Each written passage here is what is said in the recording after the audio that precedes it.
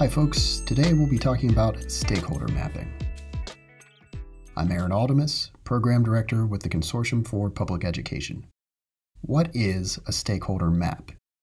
A stakeholder map is a method for identifying, organizing, and understanding the role of individuals and groups within a system or community. A stakeholder map visually illustrates the key relationships between people. Visualizing who is involved in a system or community helps determine the individuals who should be involved when addressing a given challenge. Otherwise, we may make assumptions, ignore valuable input, and ultimately try to solve a problem with incomplete or biased information. As always, if you're wondering where this method fits within the design cycle, stakeholder mapping is most often used during the empathize and define phases. So, stakeholders are defined as those individuals who have an interest or concern in a product, experience, system, or idea. When naming stakeholders, it is essential to focus on people, and not institutions or organizations. Always remember, a stakeholder map should help determine people whom you should engage. So let's talk process. Step 1. Working with your team, define the system or community you would like to map. Your system might be really small, like a classroom, or fairly large, like a neighborhood. Or you may be looking at a really complex system, such as an entire city. Step 2. Each team member creates a list of potential stakeholders in the system. Step 3.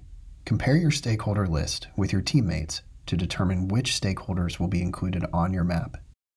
Step 4. Represent each unique stakeholder on a sticky note.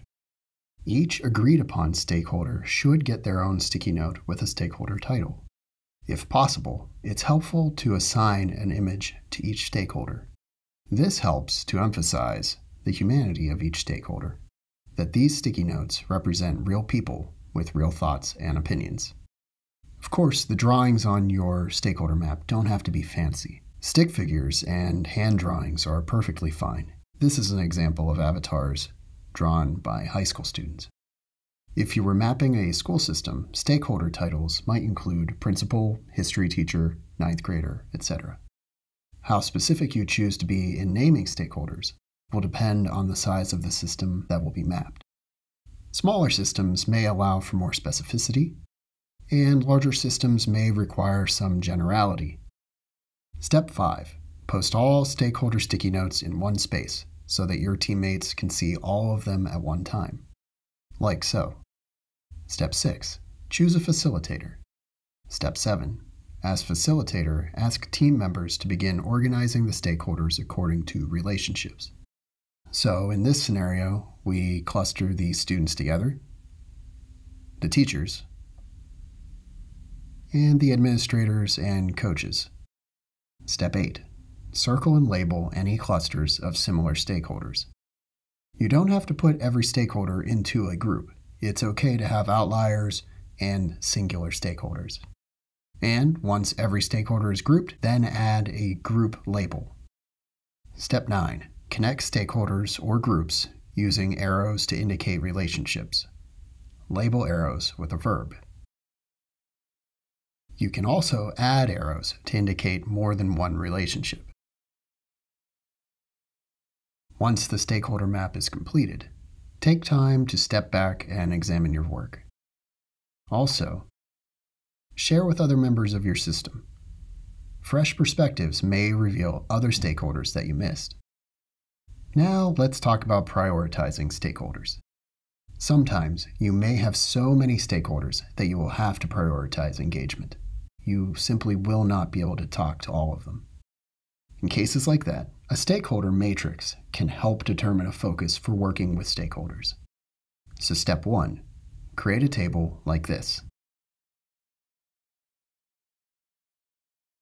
Step 2, label it like this. In the far left column, we have low power and high power, and on the bottom row, we have low interest and high interest.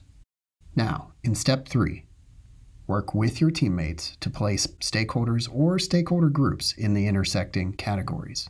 You will want to place each stakeholder according to their interest and influence over the topic or challenge that you are trying to solve. Here we have added stakeholders to each of the 4 boxes. However, it's the stakeholders in the high interest column that will be our priority. In cases where you are really short on time and/or resources, you may only be able to speak with stakeholders who are both high power and high interest.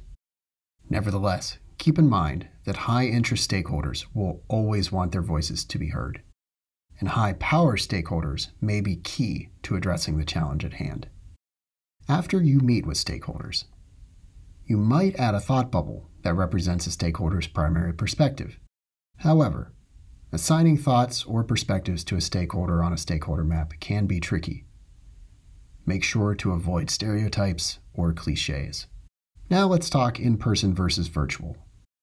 If you're working in person, you can use sticky notes to create individual stakeholders along with either a whiteboard or several sheets of flip chart paper. Here's an example of an early draft of a stakeholder map. If you're working virtually, you can use Jamboard or Padlet and create stakeholders using virtual sticky notes. However, you may have to get creative when labeling or making connections between stakeholder groups. Here are a few tips and tricks. Do focus on people. Clearly define your system before generating stakeholders, and work together to determine stakeholder groups and relationships. Don't list organizations or institutions, or use cliches or stereotypes. To review, remember, it is essential to engage stakeholders in the problem-solving process. If the solution will impact them, then they should have a voice in the process. And not every stakeholder on a map will necessarily be deeply involved in problem solving. Use the map as a means to listen to stakeholders and to determine who has high interest and who has high power. As always, if you found this video helpful, please remember to like and subscribe. Thank you.